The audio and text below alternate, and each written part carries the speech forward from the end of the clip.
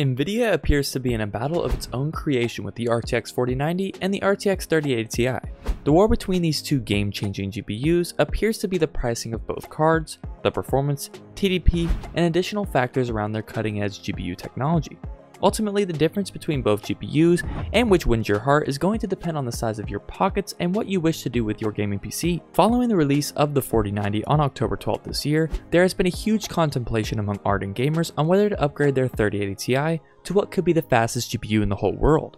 The RTX 4090 is still the only version released in its series and costs a whopping sum of $1,600, while other versions such as the 4080 are to be released in November and the 4070 may be released next year. So let's ask the question, what makes the new 4090 so different to be priced so high when compared to the 3080, which only costs $829? What are the benchmarks of this GPU of packed awesomeness, and is it really worth the next gen upgrade? Don't worry, we will help you answer every single one of those questions and more in this video. Let's get into it. So, the launch of the 4090 marks the landing of NVIDIA's first Ada Lovelace GPU. It brings with it new technologies, new enhancements, and a big uplift in general GPU performance, utilizing TSMC's N4 node to accommodate nearly twice as many transistors as its predecessor, the 3080. The AD102 die takes a seemingly brand new approach to bridging the low frame rate gaps, possessing above 50% more CUDA cores than the 3090. It manages that while still increasing clock speeds dramatically. NVIDIA also confirmed that the Lovelace GPU will benefit from new generation RT and Tensor cores. The increased core counts were also redesigned with features like shader execution reordering that promises to boost ray tracing performance. NVIDIA also confirmed that the Lovelace GPU will benefit from new generation RT and Tensor cores. The increased core counts were also redesigned with features like shader execution reordering that promises to boost ray tracing performance. Recall that the 3080 Ti is infused with a grand total of 10,240 CUDA cores spread across 80 streaming multiprocessors, 320 3rd-gen Tensor cores that accelerate AI and DLSS, and 80 2nd-gen RT cores. It also has all 112 ROPs enabled, besides 320 TMUs. The 12 gigs of memory maxes out the 384-bit bus, but the memory clock runs at 19 gigs, making the memory bandwidth a whopping 912.4 gigabits per second. 4090 and 3080 Ti specification. The RTX 4090 uses NVIDIA's new Lovelace architecture, while the 3080 Ti uses NVIDIA's Ampere architecture. The Ada Lovelace microarchitecture is based on TSMC's 4nm N4 technology, making it half as small as the previous generation Ampere chip based on Samsung's 8nm process used in the 3080 Ti. This smaller nanometer, brought by improvement in the node process, allows for the 4090 and all of the RTX 4000 series to efficiently deliver more power with less space.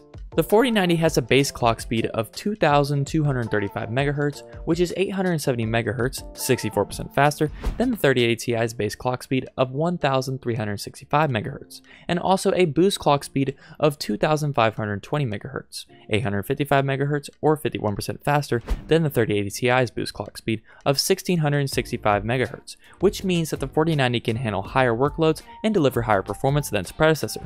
The 4090 has 16,384 CUDA cores, which is 60% more than the 3080 Ti's 10,240 CUDA cores. While you may wonder what CUDA cores actually are, CUDA stands for Compute Unified Device Architecture, and is the NVIDIA GPU equivalent of CPU cores that are designed to take on multiple calculations at the same time. More number of CUDA cores means more data processed in parallel, which is significant when you're playing a graphically demanding game. Also, when it comes to ray tracing and AI, the 4090 outputs 200 RT teraflops per second, which is 199% faster than the 3080 Ti's 67 teraflops per second. Following that, it has a pixel rate of 438 gigapixels, which is 135% faster than the 3080 Ti's pixel rate. In the arena of temperature and power, the 4090 still outshines its predecessor by having 450 watts of TDP, which is 29% less than the 3080 Ti, alongside a minimum power supply requirement of 850 watts, which is 13% less. Lastly, talking about memory, the 4090 beats out the 3080 Ti hands down in every single category. The 4090 comes with 24 gigs of RAM, which is twice as much as the 3080 Ti. It has 21 gigs per second of memory output, 11% faster, 1018 gigs of memory bandwidth, which is also 12% faster. While the specs already given give you a hint of how much of a beast the 4090 is, let's examine the benchmarks in case you're not convinced. 4090 versus 3080 Ti benchmarks. The benchmarks of GPUs were done with titles supporting DLSS 3, including A Plague Tale Requiem, Cyberpunk 2077, and Formula 1 2022, among others. The The 4090 is found to be 2 to 3 times faster than the 3080 Ti in A Plague Tale Requiem, with the latest iteration of DLSS making it obvious that Nvidia has clearly focused on ray tracing performance, courtesy of the 3rd gen RT core.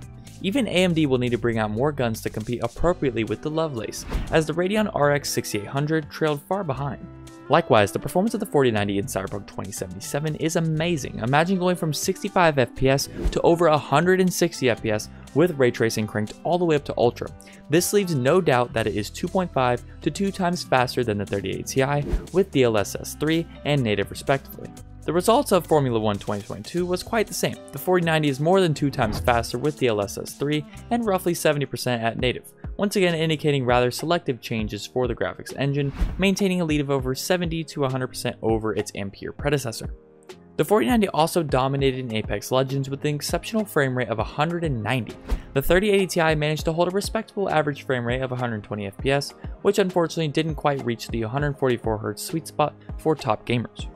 Examining the 4090 in Battlefield 2042, its frame rate shot up to 144 FPS, a perfect mark for buttery smooth gameplay, while the 3080 Ti was unable to cross the 100 FPS boundary, only managing to reach a reasonable 85 frames on average, which is more playable at 4K.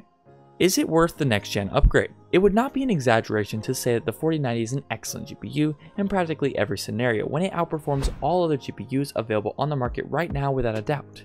And although the 3080 Ti definitely holds its own by contrast, the 4090 offers consistent performance way faster than the RTX 3000 card. The best answer to your question of whether you should upgrade is if you need to. If your gaming PC is struggling to run the latest games with medium to low settings, then yes, you can consider upgrading your machine. The major reason you should consider this GPU is the raw power it offers, all thanks to the new streaming multiprocessors from the Ada Lovelace architecture. Additionally, if you haven't noticed, the 4090 comes in at almost double the price of the 3080 Ti, meaning you have got to consider whether or not the new card brings its value to your setup. If you plan on playing and streaming the high-end games and newest releases, then an upgrade will certainly enhance your experience. However, if you plan on sticking to classics and you happen to be the type of gamer who doesn't stream that much, you won't likely see much of a change in your performance because all would seem the same as if you were using the 3080 Ti, as it is already able to pump out maximum performance on less intensive games. Simply put, if you want the best of the best any gamer would wish for, then you can choose to upgrade to the 4090. However, if you are a conservative gamer who's more concerned about price to performance ratio, then you should stick with the 3080. Another option will become available later in November with the 4080, and we will see how that performs.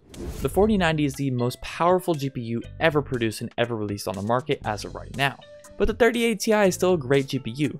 Which one are you going to be keeping, or which one are you going to be getting? Let us know in the comments down below. If you enjoyed today's video, please leave a like, subscribe, and comment down below any other video ideas or topics that we should cover.